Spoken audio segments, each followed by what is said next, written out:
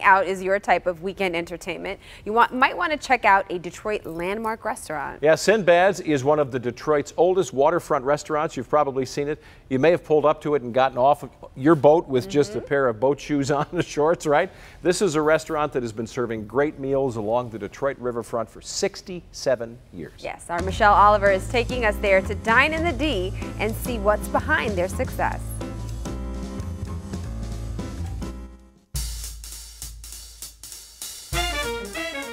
Since 1949, Sinbad's has called the Detroit riverfront home. They say my dad and my uncle were drinking martinis in Manhattans when they first opened the place, and it really didn't have a name. The movie Sinbad the Sailor came out in 1947, and they thought, why not name it after one of the most famous sailors in the world?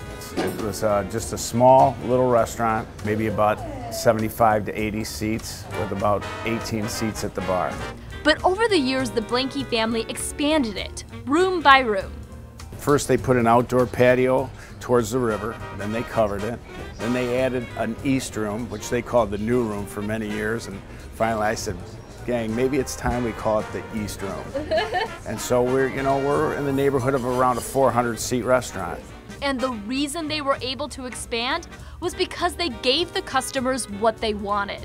Our menu was really built by our customers, because they would say, oh, Buster, why don't you put this on the menu? Or Van, we would like to see this. And little by little, they added things. They added pickerel, which really is walleye, but we still call it pickerel on the menu because we've been here so long. Much like the name pickerel, one thing that hasn't changed over the years is the warm and friendly staff.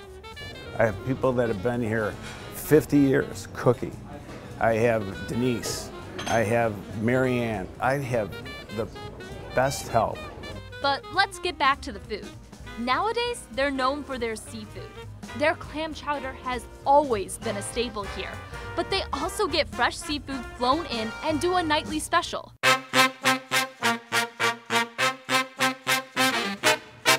Today, we're making scallops. They are unsoaked scallops, and these scallops are excellent. They are to die for. Once you put a nice sear on them, they are melt in your mouth like candy. We start off by heating up a pan with some olive oil. Place the scallops down, that's what you want to hear, that nice sear.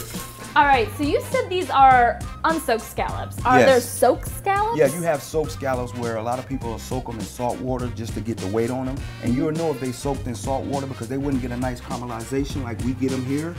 Once they get that signature golden brown, it's time to deglaze with a house-made warm ginger vinaigrette.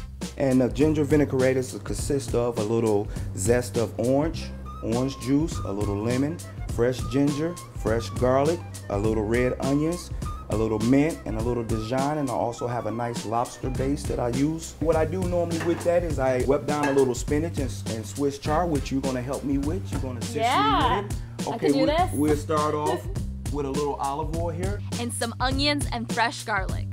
Then we toss in a handful of chard, spinach, and sprinkle in some salt and pepper. Now we're ready to plate. You know, we just keep being a friendly place to be, and we serve great food in a good quantity, and we just try to treat people special and the friends that they are.